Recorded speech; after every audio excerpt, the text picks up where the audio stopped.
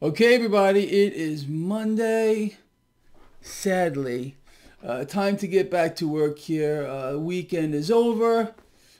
Let's do it. All right, so it is Monday, June 29th, 2020. Here's where we stand right now. Stock futures are pointing towards a higher open. Let's put a few other things together here so we can gauge maybe what will happen today. So again, stock futures are higher. Crude oil is getting bid higher. Gold and silver are under pressure. The dollar is under pressure. And the 10-year yield is hovering at about 0.649. Cryptos are about flat. It looks to me, at least right now, the fact that the dollar is weaker, the fact that we got some cash coming out of precious metals, which the price action has no bearing on reality anyway,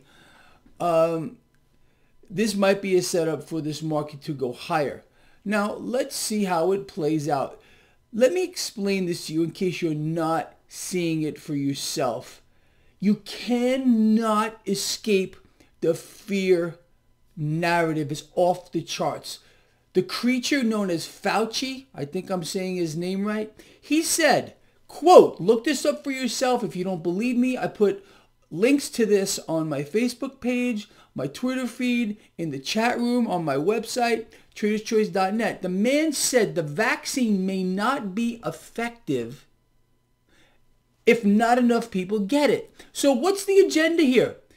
Get that vaccine. Get that vaccine. The vaccine agenda is incredible. It's absolutely incredible right now. And why?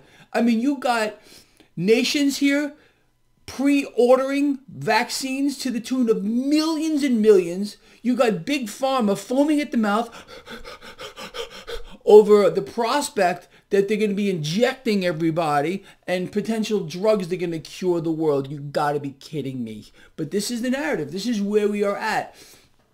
As soon as they start, look at what they did here. They were floating out stories. Even the president was backing it up, saying a vaccine for this virus is going to be here sooner than you think.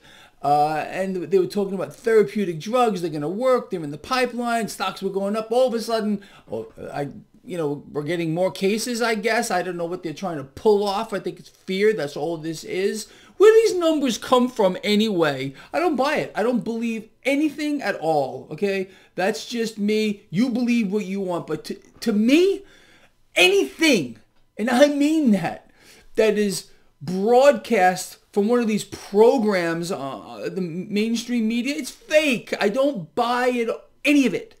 I've lived long enough to realize it's all part of the machine. And I think you would agree.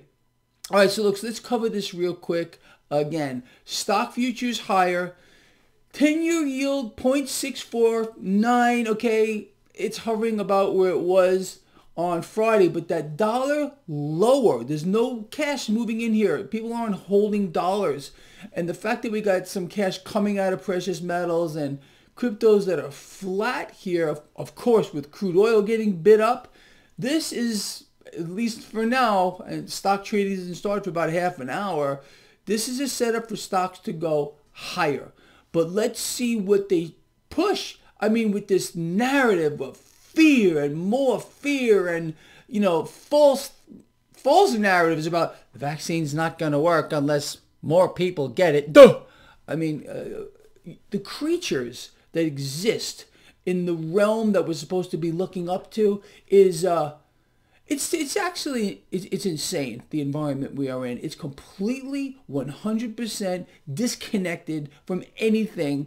And I really do believe this. People are waking up. They're waking up. They're starting to realize that this is just a farce of the highest order, and they're just waiting for it to pass. That's my take on it from the people I talk to, the people I interact with. They're like, whatever, okay? Anyway, that's it. Love you a lot. Please share the video. Let's see how this plays out, and I'll see you at the end of this freaky day.